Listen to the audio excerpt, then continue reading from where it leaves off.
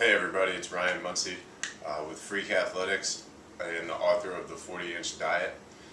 One of the questions I get asked a lot is how much fat or how much body fat should an athlete or a person have on them? Now the answer to that is going to be very individual. Certain people's bodies and genetic makeups are going to predispose them to holding a little bit more body fat or a little bit less body fat. We've got three different body types. We've got ectomorphs, mesomorphs, and endomorphs. Depending on which body type you are, you're going to carry less fat, say an ectomorph, versus an endomorph who's just naturally going to carry more body fat. Now, as far as athletes go and how much body fat they should carry, there's not really a set number that everyone should shoot for. What you want to shoot for is the leanest, most muscular, strongest, most explosive body that you can develop for yourself.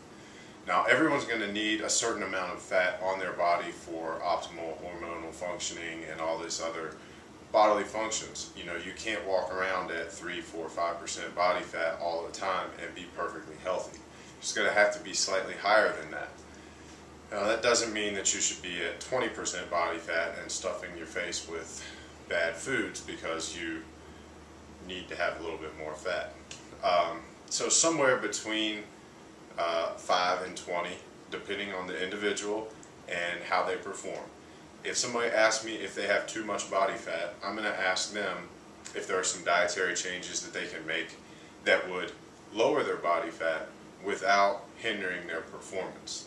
So the number one thing that you guys and girls need to pay attention to is your performance. Are you as strong, are you as explosive as you need to be for your given sport? If the answer is no, then maybe you need to drop some body fat. I always tell people when you lose weight, when you lose body fat, it's almost like taking off a weight vest or a backpack. So imagine how your performance on the basketball court, for example, would be reduced if you were playing wearing a 10-pound weight vest. You drop 10 pounds of fat, look how much better you are being an athlete. Alright, so that's my long-winded answer.